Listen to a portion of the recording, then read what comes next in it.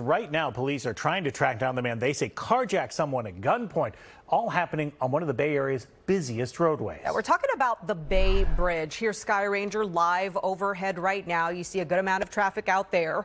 Investigators say just before noon, though, a man was driving his pickup truck eastbound on 80 just west of Treasure Island, and that is when another man stole his truck at gunpoint, then just kept driving east towards Oakland. Let's go ahead and take a look at a picture of that truck now. It's a white Chevy Colorado. The license plate is 95222.